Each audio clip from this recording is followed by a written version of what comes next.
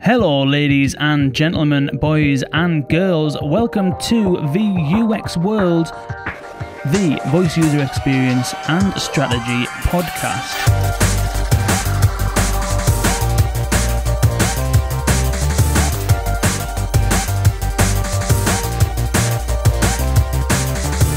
I almost forgot what I was saying there. I started reading my notes before I would finish the intro, so there you go. It is the Voice User Experience and Strategy podcast, and today we've got a fantastic episode lined up for you. We're going to be talking all about internationalizing your voice-first experience. The voice-first scene and the potential is truly global at the moment. Even this podcast, I mean, there's people listening to this podcast in Singapore, Japan, all across Europe, Germany, France, Denmark, America, Canada, all over the world, and Amazon and the Alexa devices reaching globally. Google are obviously global. So I think it's never really been more important for people to start thinking about creating international voice-first experiences. And today we're going to talk all about that, how it's done, some of the challenges you might face, and opportunities as well. So today's guest is a very special guest. She is a freelance VUI designer and VUX designer. She's worked with Smartly.ai and currently with LabWorks. She is Maaike Dufour. Hello there, Maaike. Hello. You all right? Hello, Kane. Thank you, Dustin. Thank you for having me. You're very welcome. And we've got Dustin Coates here as well. Hello there, Dustin. Hey, Kane. How's it going? Yeah, very well, thanks. I feel as though I'm joined by two extremely bilingual people, and I am not one of those. Are you not? No. How many languages do you speak, Kane? I've just about got the grips of one. which is what I like to call broken English. But yeah, I did do French and Spanish at school, but failed miserably. And then I did have another stab at Spanish because I lived in Spain for about 6 months, and I started to pick up some bits, but it loses you quite quickly if you don't use it, doesn't it?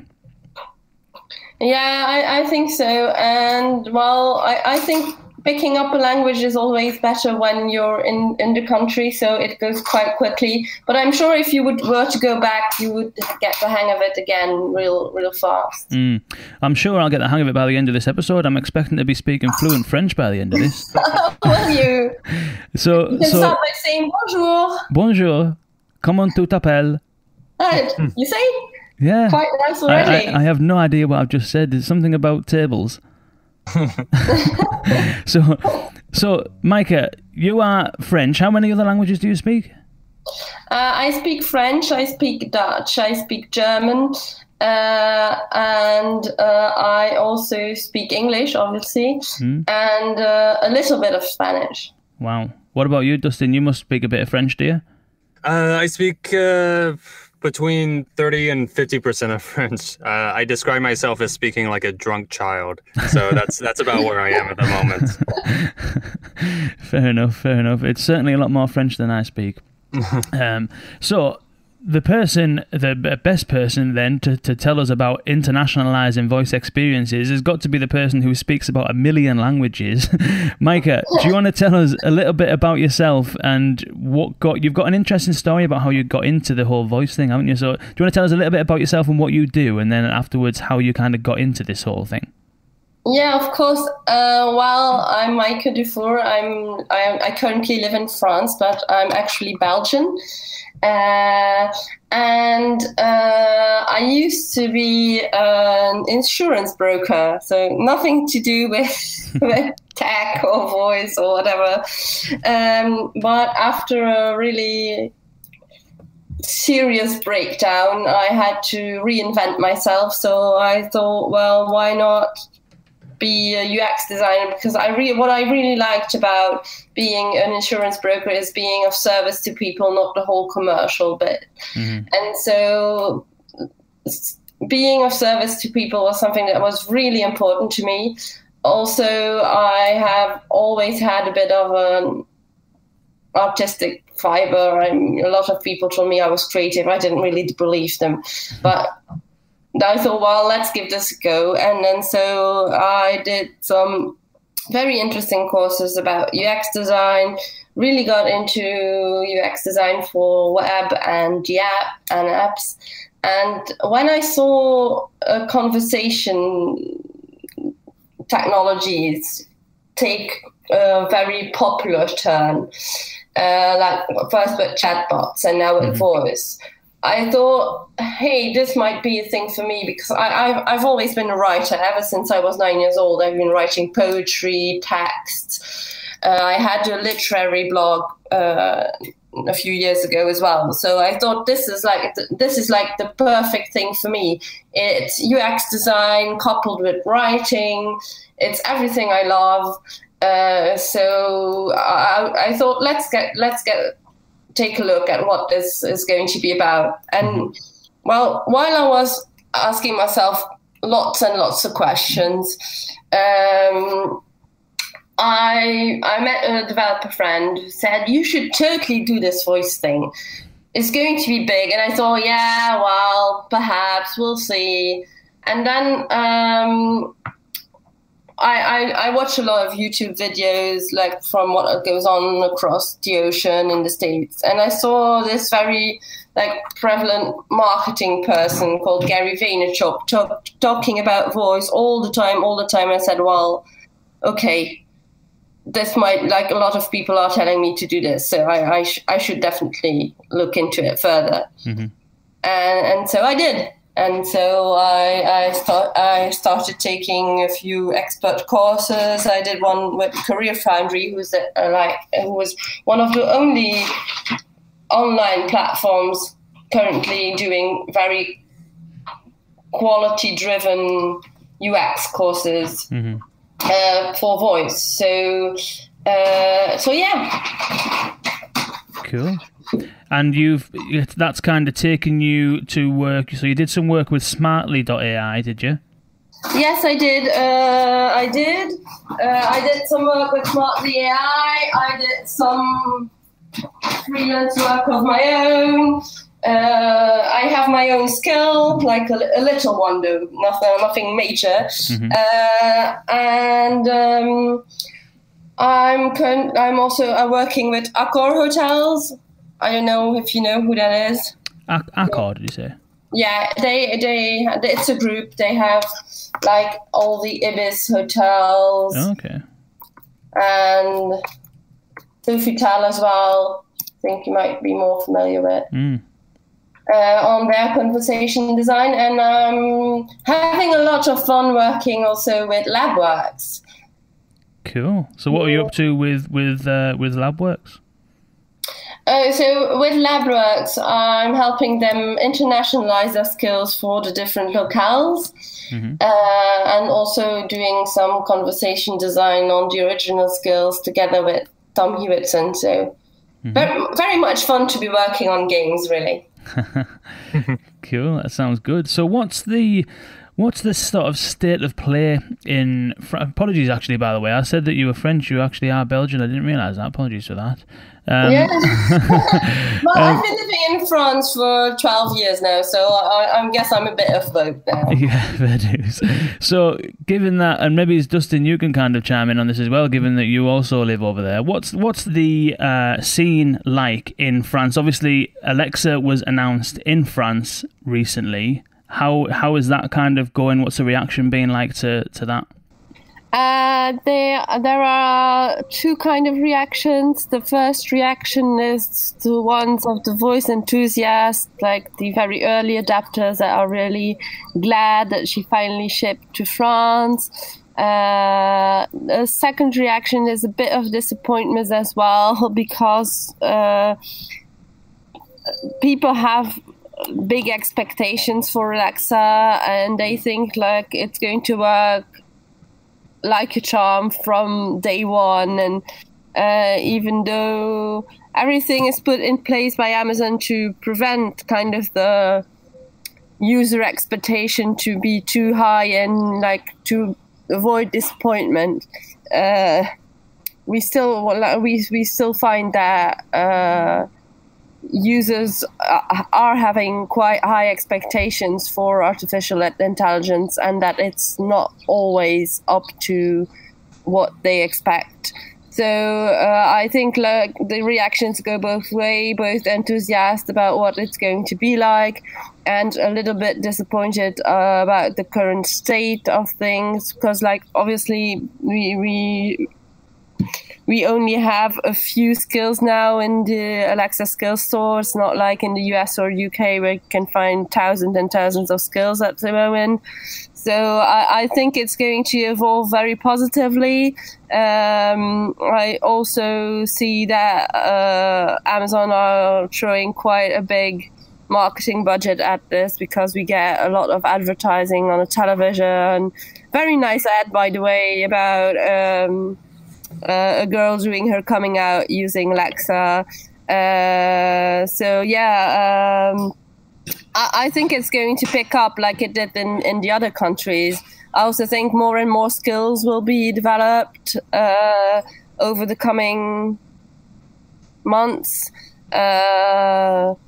Like a lot of game skills, obviously, as well.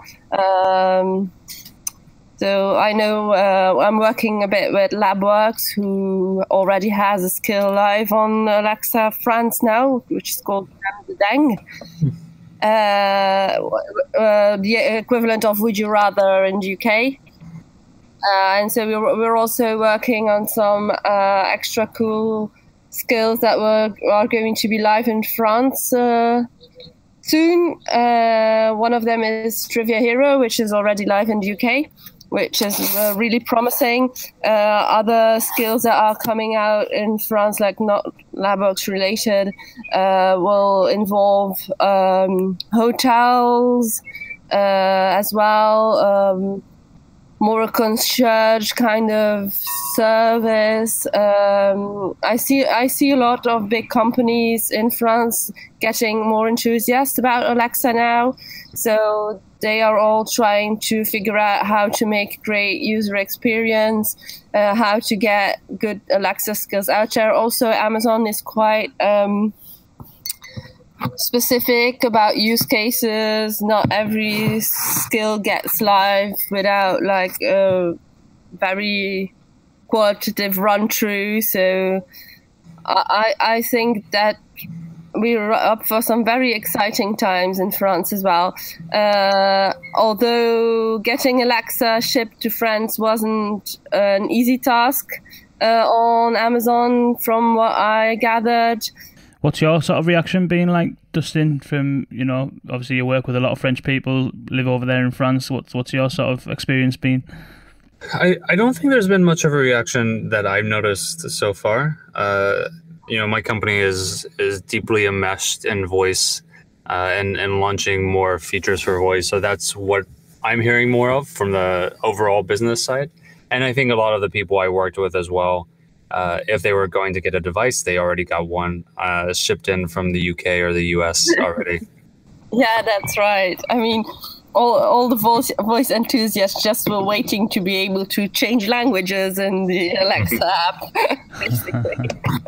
So when it was launched, you mentioned that the one reaction of the voice enthusiasts, obviously, and understandably, it's kind of like finally kind of thing, you know, it's finally sort of here. But for everyone else, when they launched it, had they launched it as a kind of like a big splash and a big song and dance, like, you know, the AI future is here kind of thing? Is that what's kind of done it, or was it a kind of quiet rollout? No, from what I gather, I didn't see any particular event. I saw the information just on social media. Alexa's now here. We also got an email for the people who like order on Amazon from time to time. People who are Prime Amazon users got a special email saying Alexa's here, blah blah, and no big worldwide like keynote event. Just a lot of advertising though on television and on social media. So, well, I'd be curious to get some numbers on the like how many French people have already purchased an Alexa, but that's kind of difficult to come by. One thing that I'm curious about as we're talking about how people interact with it, as you think about skills, you know, this might be something that's unfamiliar with our English speaking audience, but you have the familiar, you have the sort of polite you.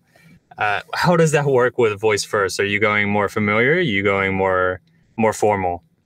Oh, it all depends on the skill, really. I mean, it's a question of branding as well. Obviously, with games, it's more the familiar you that will be used, and then when it's skills that will be for brands, I think it's mostly up to them and their users which tone will be used for the skills. So when you say familiar and different types of use, what bearing in mind my lack of understanding, what are we talking about here? I mean, in French, you have tu, which is you as a very familiar person, a friend, someone of your family, and you have vous, which is another you, but for someone that is more distant, right. People you don't really know, that you've only seen once or twice. Also, very funny enough, mothers-in-laws. Well, anyone you're supposed to be respecting, really. Okay, that's interesting. Yeah, Kane, I think the best analogy for English is we used to have the same thing. You see a lot thou and you. Yeah. Interestingly, thou was actually the more informal one, and people wanted to always be greeted more formally. Right. So we dropped that informal, but English had the same thing as well. So it's sort of similar to when you see a lot of thous and whatnot in Old English. Whereas in French, the younger generations use less and less the vous form, and a lot of people now just on the first time they may say, oh, let's just be familiar. So with the sort of version that you've been testing, will Alexa distinguish between those two, or because they both sound fairly similar-ish, would there be a clear distinction between the two, or would that be something that would be kind of glossed over and it would understand no matter what you said, which one you used? Oh, she understands both. I mean, as the general Alexa says both, but I can't really see people like being under. I think it's Yeah, when you invite her into your home, that's got to be a pretty familiar situation, right? Yeah, it is. And I mean, it's very familiar as a situation, and even I think it will become so more and more, because I see how my little girl's 7-year-old interacts with Alexa, and really it's a very natural thing. She doesn't even think about it.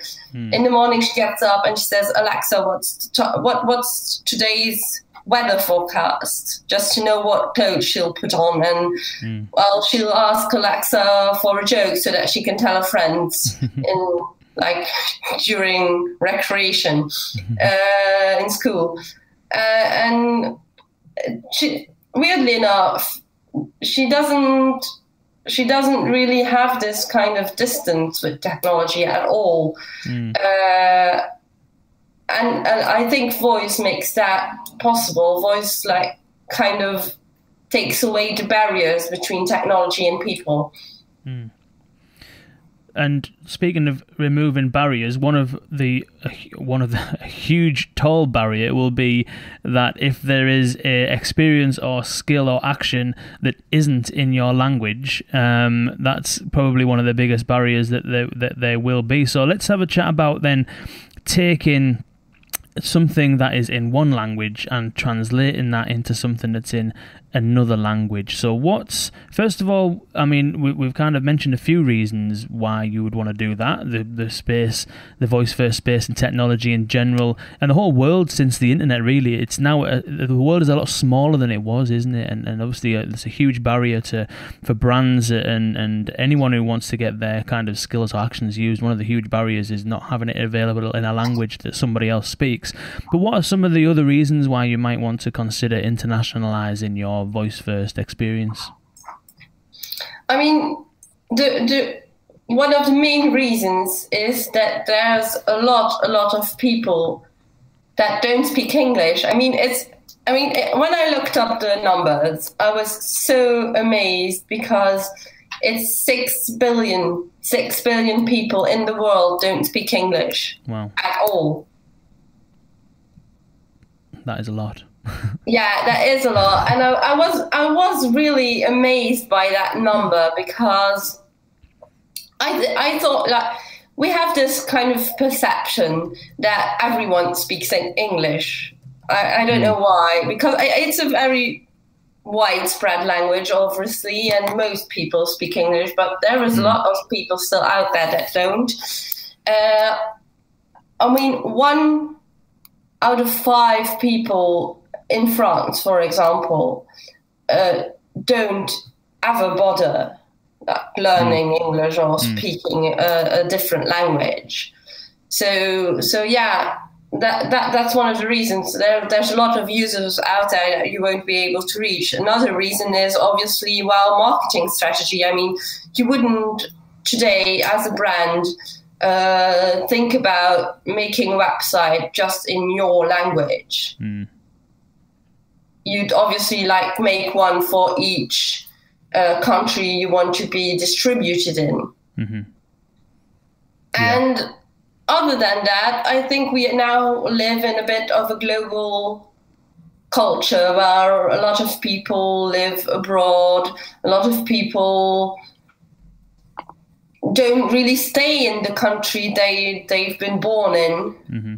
Look at me. And Dustin moved across the pond. In England. I've lived in France now for a few years, and I'm originally from Belgium. So, yeah, I think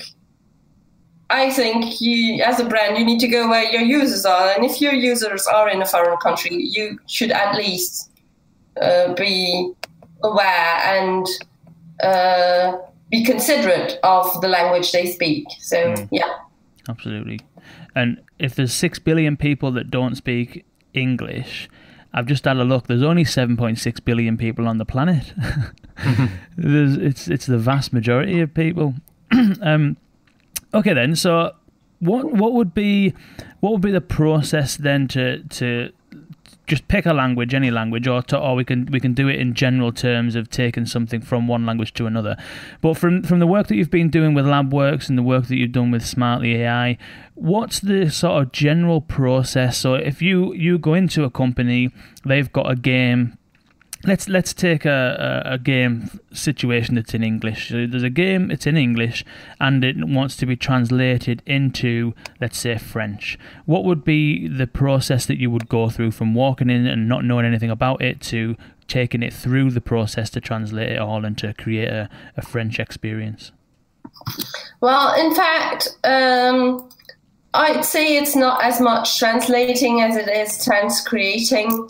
Because for me, it's really important that you get a feel of what the experience looks like for the users. I mean, I'm a UX designer at heart, so obviously that's something I was going to say, right? but I think it's really important. I think it's really important because when you have a non-graphical interface, everything depends on the wording. Everything depends on the experience and the feel. I mean, like Shakespeare wrote, a rose by any other name, right? It still has to be a rose. I mean, if you just translate things, your rose might end up being, I don't know, a weed or or any other plant, but not rose. So what you need to be doing is really get a feel of what the original experience is like. When I was working on one of Labworks' game, I spent hours and hours and hours playing the original game until I got really fed up with it. But I mean, it took me days.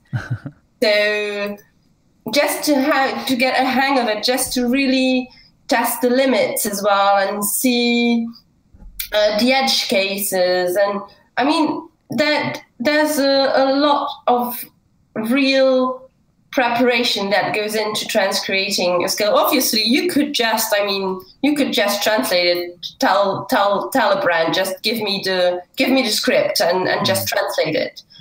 But the experience wouldn't be the same at all. And if you don't have any idea what the experience is like, I don't think you can really transcreate a skill successfully. I mean, there's a lot of challenges out there. Some words don't exist in English. Some words exist in English but don't exist in other languages. Some words don't mean the same thing in one language or another. And sometimes the context makes that you have to make little grammatical tweaks and errors so that the experience feels right. And if you don't know what the experience is like in the first place, that's things you're not going to pick up on just by translating a Google sheet. Yeah, I've got. We'll come on to some of those things you mentioned in terms of things that don't quite translate well. We'll come on to that because I found a really interesting few examples which I'll test your multilinguality on in a bit.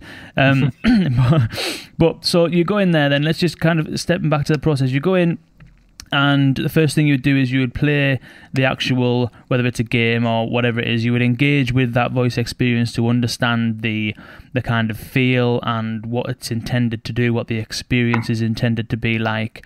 And then what would your process be after that? Are you looking at kind of mapping out some sort of flow, or are you looking at all the documentation that they've put together, or what would kind of be the process? What would you do after you've played it and you've got a sense of how the experience should be? I mean, I do both. I first map it out for myself.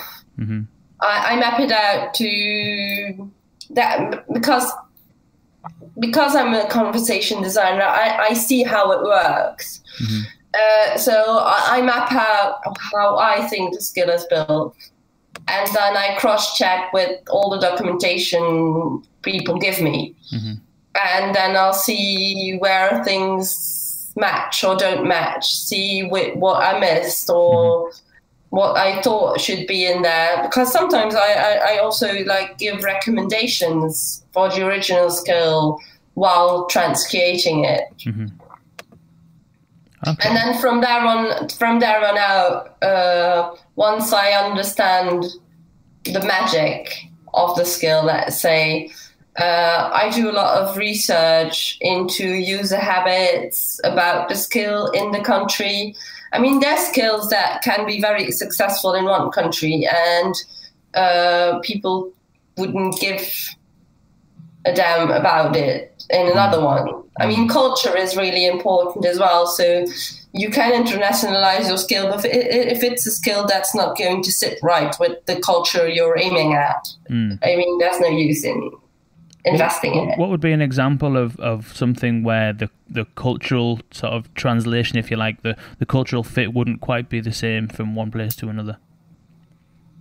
It can be anything, but there's very typical games, for example, that exist in some countries that don't exist in other ones. In Germany, there's a game called Stadt, Land, Fluss, which is very typical of Germany. We have some other games as well in France, but that's in the game area because that's what I'm working on now. But I mean, like even cultural skills that are about typical cultural events, like trivia quizzes, for example. There's some trivia quizzes out there that only talk about like US facts or commonly known US or UK or whatever facts that would be totally inappropriate in France, because, well, obviously people would get them wrong all the time and there would be no fun in it. Yeah, I think that there was another one actually when we spoke to Florian Holland. He was mentioning that one of his skills he's built, which is quite popular in Germany, Mau Mau, was it, Dustin? Is that how you pronounce it? Yeah, I think so. Yeah, and that's, I think it's like a German card game, which I'd never heard of. I'm not sure if it existed in England, so that's kind of one example. And then the other thing you mentioned, you did a talk at the Chatbot and Voice Assistants London meetup, which Tom Hewitson actually of LabWorks organises. And one of the things I liked about that one was where you were talking about X Factor. And how there's something, what was it? Exactly. Explain. Exactly. I mean, X Factor in France had just one season. No success whatsoever, because I think we had a lot of other quite similar things going on. And so it didn't take on at all. And whereas in the UK, to my big surprise, it's a very huge success. Everybody knows of it. I mean, I have no idea why. Yeah, that's interesting. That. Okay, then. So so going back to the process, then you would play around with the skill, get to grips with the feeling of it. You'd be looking at doing some research and seeing whether or not there is any cultural clashes or anything like that. Seeing what kind of the user behavior in that particular sort of country, and then when it comes to actually translating it, would you be doing that as you're going through that process, or would you go through all of that upfront stuff first and then you would sit down and you would try and come up with a better way of phrasing things or doing the translation side of stuff? I do both. I first do all the preparation, and then when I get to the actual translation, I translate while playing the skill, while engaging with the skill even more. And what I also do is where I can, where I have the liberty to do it, I take out anything that's too culturally related from the original country, like X Factor, for example. And what I like to do is add some typical locale-specific elements to spice it up a bit. So I think voice user interfaces are a very personal experience. So there's things to be said to do global design and the same experience for everyone.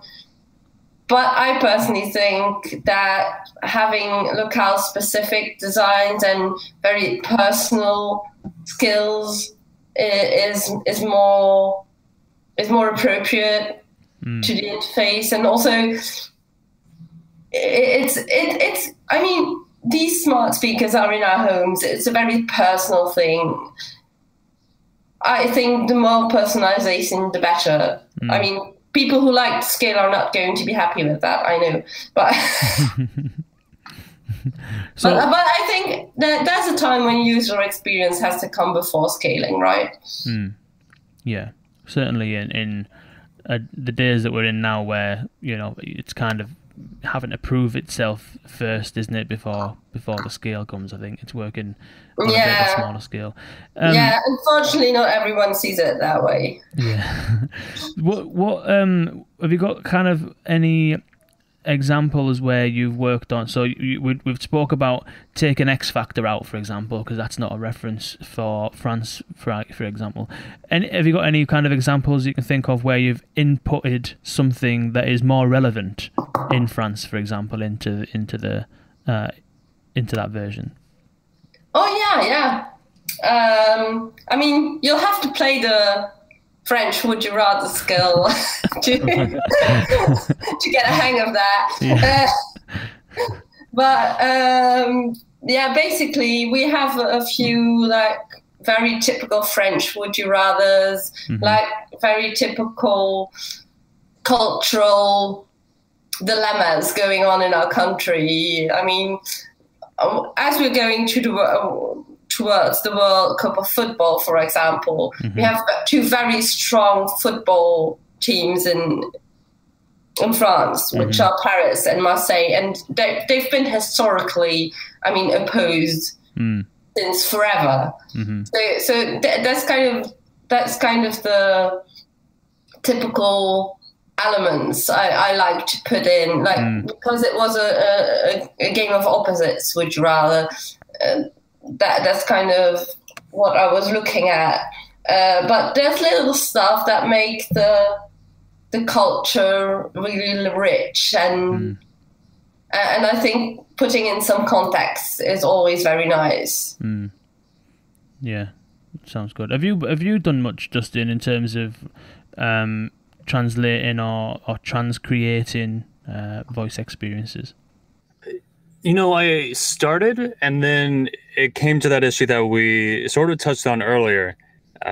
I am not sure how to break the rules in French well enough that I feel really comfortable, right? Because so much of the conversational, especially on the voice side, is knowing where to break the rules, where people make mistakes in the language that is completely natural, more natural than following the rules.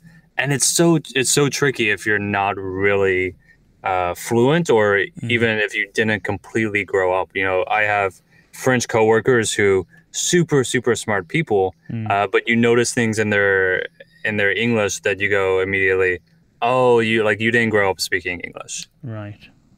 Yeah, exactly, and I totally agree. I for one think that you should always be on the lookout for someone who's at least lived in the country for long enough to have a real feel of what the culture is like, of how you can break the rules, as you say, where you can and where you can't, where you can play around with words, where you can't, where it sounds a bit off or not. So we touched on a few challenges in terms of, you know, the cultural references, and some things exist in one country that might not be relevant in another country. What are some of the other challenges that you will face when you are transcreating a voice first experience? I mean, we've touched on a few already, like words that don't exist, etc. Well, like mental models as well. A persona doesn't per se exist in one country versus another one. Let me give you an example. In Belgium and in the north of France as well, the postman is someone who is really, really close to the people, because traditionally it's the person who came along in the homes of people to give their pension check. And there's a very close relationship with the postman today still in those northern regions, whereas in the south, and I think it's the same thing in the UK, the postman's just the person that brings your post into your post box, right? So if you'd have, for a voice skill, a postman as a persona in Belgium, it would be a very familiar person who knows everything about you, who you can talk to, about who knows your friends, your family, your address, your neighbors, last time the doctor came by, and so on. Whereas in the UK, if you'd have to use the same, you'd use the same persona and tell people, oh, it's a postman, they'd be really weird about it. The mental model's not the same at all. That's interesting, that, because in English, if the persona was a postman, it would be essentially almost a little bit like a sort of, almost like Alexa is now in some instances, where you ask it a question, you get a response. If something's being delivered, do you know what I mean? It's like a quick transaction, it's over and done with. And you wouldn't think of it as being personalized or, you know, close to you or anything like that. What about you've got another interesting one, which is a butler. Yeah. Which is exactly. Well, a butler in England, I mean, you obviously know what it is. It's a very set mental model, isn't it? It's something you've known for ages. Where in France, I mean, some rich families had what we called a majordome. But it's not a widespread mental model. I mean, we have no idea what a butler actually is and what he actually does. We have this vague idea about a person standing in the room with a towel over his arm, and that's about it. So yeah, when making a skill for service, kind of a service skill or hotel reservation or booking, butlers could be a very interesting persona in the UK, whereas in other European countries it would have to be more the hotel receptionist, or like it would have to be adapted, because butlering is obviously not the right way to go. There was an interesting Wally Brill from Google at the Google I/O summit or conference or whatever it was a few weeks back. He was doing a presentation on personas, and that was the exact persona that he gave an example of for an airline. For one airline who was more of a straight-talking business airline, the other airline was more of a young, hip, cheap kind of 18 to 30s kind of airline. And the one that they went for, and the example he gave for the kind of business-like airline, was exactly that. Albert the Butler, I think they called him. So that's interesting, because that seemingly then would be a difficult thing to translate into French.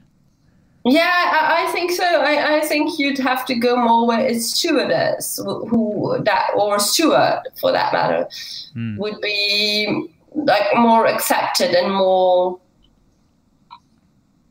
It can be. I mean, it can be a fancy steward, but I mean, a butler is really hard to get our minds wrapped up around. Yeah. And you mentioned some examples of words that don't exist or do exist in different languages. Can you think of? Give you some if you want to. Yeah. Go on. Yeah, give us a few examples. So, like a few words that exist in English and that you'll only find in English. As for example, cheesy. Yeah, cheesy. Yeah. Yeah, we don't have anything quite as cheesy. Also, serendipity is something that's typical of the English language. All right. Which is kind of frustrating, because I really like serendipity. I mean, it's a very happy, feel good word, isn't it? It almost sounds a bit French as well, though, doesn't it? Serendipity. Yeah, it does, but it is not. Wicked. Is there any others that come to mind? In fact, serendipity. It's originally from an ancient name in Sri Lanka called Serendip. Oh. And in the 18th century, Horace Walpole popularized the word in a folk tale he made about three princes. Right. So yeah, it's very, very British. Yeah. As a word. That's interesting. And a very silly word I really like is hillbilly. Yeah. Hillbilly. Yeah. So that presumably doesn't have a French equivalent. No, it doesn't. I mean, it's really interesting to search for these kind of words and come up with alternatives, like things that might be a bit close to them, but don't quite get the same feel, and that's why it's so important to get the feel of a skill when you're transcreating it. It's not about one word, it's about the entire experience. So if you're stuck like on just one word or one sentence, when you only have the written scripts, for example, I mean, you want it to be perfect, so you get stuck on these sentences and you get stuck on these kind of wording and phrasing, and it doesn't quite feel that right, but because you don't have the context, well, you can't do it any other way. Yeah. And then, on the other hand, a few words that don't exist in English. We have a French word that's called seigneur terrasse. And in fact, seigneur terrasse, that's people who spend like hours and hours squatting the Wi-Fi, purchasing only one drink in cafes or bars. But it's basically coffee shop squatters a bit. Yeah. So we have a French word for that. That's seigneur terrasse. Seigneur terrasse. I like that. There's a few of them in some as well. I've got another... we have a word for it, so there might be quite a few more in France. There's another word for that in English. It's called cheapskate. So, for example, there's a word also in German that's called Kummerspeck. Kummerspeck. In fact, Speck, it's bacon. All right. Kummerspeck, it's if you translate it literally, it's grief bacon, and in fact, it means the extra pounds you put on from overeating. That's class. So I found another couple of those kind of words, and I think this is an interesting discussion because it really it's convincing me now. The whole concept of this episode was really to convince people of why they should do it and why it's so important. I think that we're kind of getting into some of the real decent details here. So I've got a couple of interesting examples of words that exist in other languages that don't exist in English, because obviously we used Mau Mau as an example. So Florian Hollande has created this card game Mau Mau, which is popular in Germany. If you were to translate something like that into English, you may well have similar kind of situations where there's words being used that might not translate kind of from one to another. So I'm going to give you as a bit of a test. Dustin, do you speak any other languages apart from French? No. Okay, well, you can still have a go. Maaike, this one's right up your alley, right? It's German, and the word is Fernweh. Can you say that again? Fernweh. So I think I don't even know if I'm pronouncing it right. Fernweh. Fernweh. Or Fernweh. No Googling. I know, no Googling. I have no idea what that means. I might be pronouncing it completely wrong. There'll be a load of German people listening to this thing. What the hell is he saying? But it means it's the feeling you get from being homesick from a place that you've never been to. Wanderlust. Say again? Wanderlust. Wanderlust. And you actually pronounce it Fernweh. Fernweh, okay. So the feeling you get from being homesick from a place you've never been to. I love that one. This is a good one, and I'd never even come across this language. Pasquense. Pasquense is the language. I don't know. Pasquense, I think it is. Anyway, the word is tingo, and it means to gradually steal all the possessions out of a neighbour's house by borrowing them one at a time. Which is a good one.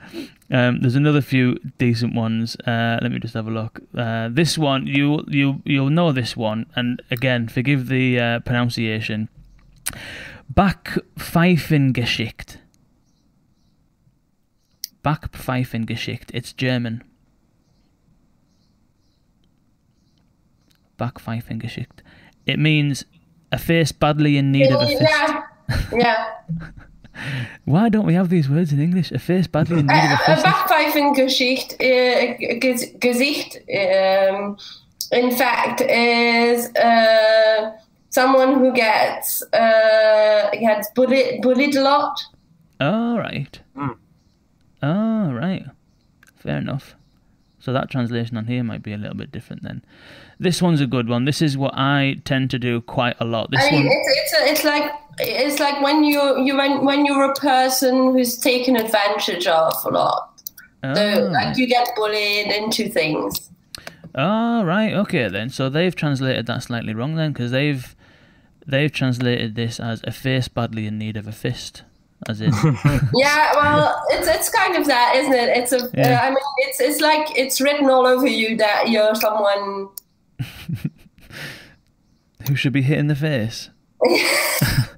Okay. Anyway, that's violent, though. Yeah, it is. Yeah, that's a bit of a Okay. So the last one then. This one is French, and it's Riassons de Bars. Wait there. Riassons Sabab. Dustin, what do you think? Riassons de Barbe. I don't know. I can't quite. I can't quite make it out. Or maybe it's my pronunciation again.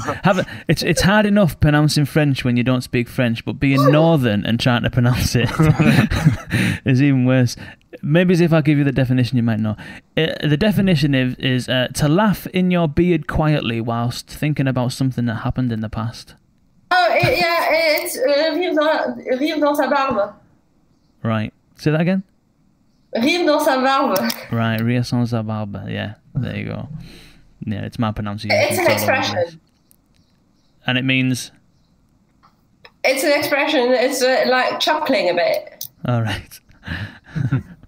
Cool. I think this website must have kind of glorified some of this a little bit. But it's a good example of how there are words that exist in one language that don't exist in another language, and we're probably using them without even realizing it. And when it comes to translating these things, it's a lot more work than just translating a script, isn't it? I think that kind of... Yeah, it is.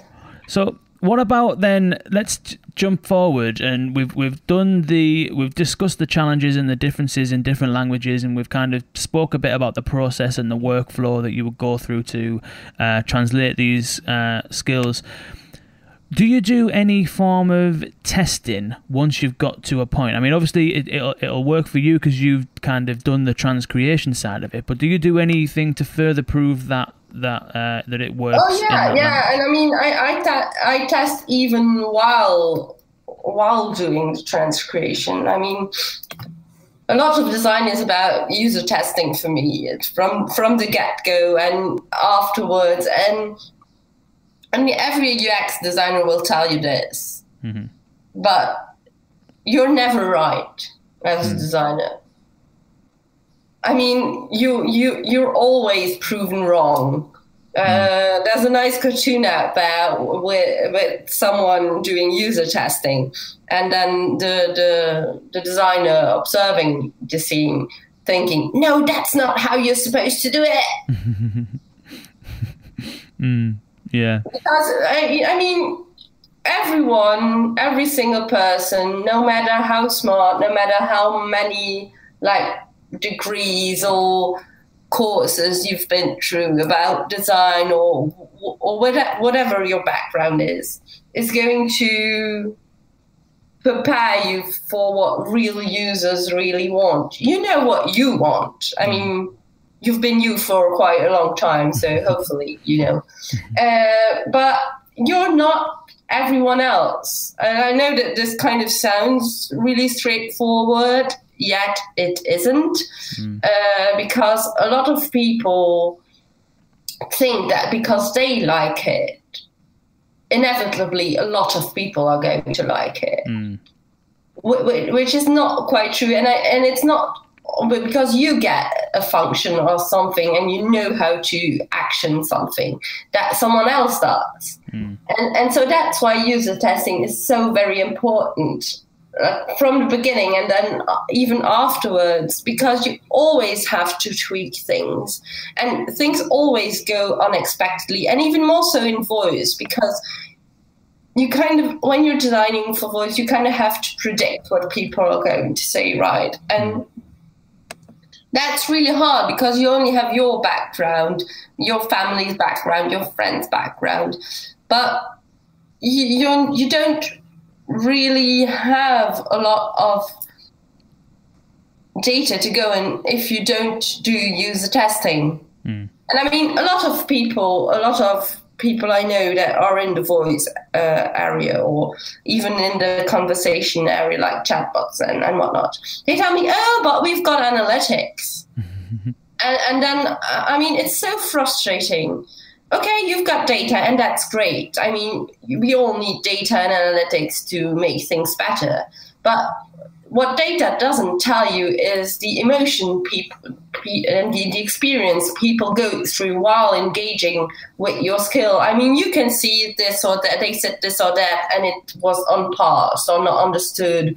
But you don't see the frustration that build up inside of them, and you don't see that they are so frustrated with your skill that they're never going to use it again. So yeah, I'm a big fan of user testing. I mean, this is kind of my everyday battle, trying to make brands see that they need to do user testing, and that users are not employees of the brand. Yeah. Is there anything that you would... Yeah, I'm sorry, I went on a bit of a rant because I'm really passionate about this. Yeah, no, that's good. That is good. Is there anything that you would need to consider differently when you are user testing a trans-created skill? I mean, yeah, because what I'm advocating is to have user tests and user groups in each locale. So you wouldn't be able to do a user test in the UK for a French skill. I mean, you need people who are actually French to do it. Like Dustin said earlier, I mean, some of his co-workers are French, but that speak English. If they're engaging with an English skill, there's some subtleties they're not going to pick up on. Some things that won't sound right to them, although they aren't. So that's why I highly recommend having user groups in each locale you're working for. And would you do that testing remotely, or would you recommend having some a resource over in those different locales that can actually do the testing kind of one-on-one?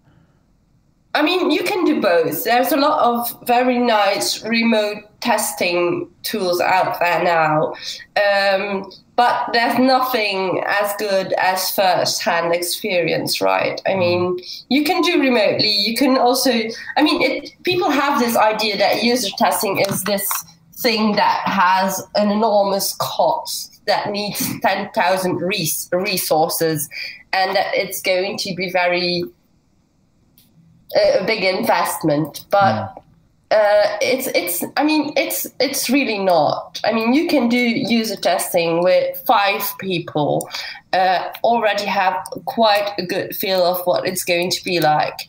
And the great thing with voice is that you can do Wizard of Oz testing, which is not costly at all. So you can play out the interaction and see how the conversation goes. That's the great thing about voice. You don't need to make 10,000 graphical prototypes and studios and whatnot. I mean, user testing for voice is even easier, and that's why I understand even less why brands are not doing it massively.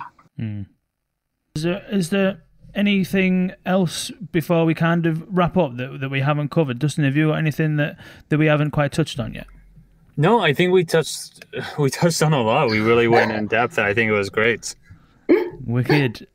Finally then, Maaike, what would be your single most important piece of advice to a brand or a skill developer or somebody who is creating in one language and is thinking about doing some kind of trans creation? What would your most important piece of advice be to them? My most important advice would be look into the experience first before looking into the language. Good. Wicked. Sounds good. Fantastic. Maaike, where can people reach out to you and follow what you're up to? Well, I'm tweeting quite a bit at the moment, so Twitter is a good place to find me. My Twitter handle is Maaike Dufour, so at Maaike Dufour, and you can reach me by mail at maaike@uxmybot.com. Cool. Fantastic. Maaike, thank you so much. That was an absolutely fantastic discussion. Bags and bags of insight, as Dustin said. Really, really appreciate you taking the time to speak to us today. Thank you so much. No worries. It was a pleasure being with you. Wicked. I really like what you're doing with the podcast and making people and brands aware of how Voice First is going and what direction it should take. I really liked your video on LinkedIn with the railway demo. Thought yes. It was really. Thank you. Really, yeah. Hopefully. Yeah, so it was really interesting and really to the point. That was Maaike Dufour talking about internationalizing your Voice First experience. What an episode that was. That was absolutely unbelievable. I'm so glad we got into the detail that we got into in terms of, some words being available in one language that don't have a translation in that language, and then cultural references that apply in one place don't apply in another place, and then just understanding the general feeling and the experience of the skill before translating a word, and why you shouldn't be translating word for word, and why you should be taking into consideration the whole experience and trying to transcreate. I love that word, transcreate the experience. It has never been more important to be doing this kind of work, because we've spoke about how global the Voice First ecosystem is and how global the internet is. There is absolutely no reason really why, if most brands are global, and you should really be wanting as many people as possible to be using your Voice First experiences, so there's no reason why transcreating your skill or action or your whatever it is that you're working on shouldn't be considered. I'm sure this will become a practice over the next few years. Certainly with the big brands who are creating in this space, the transcreation or translation, or however you want to phrase it, will become common practice, as it is already for many brands. So thank you, Maaike, for taking the time to speak to us today. Thank you so much for your insights. Thank you, Dustin, for co-hosting once again. And thank you all for listening. Until next time, until next week, we'll see you later.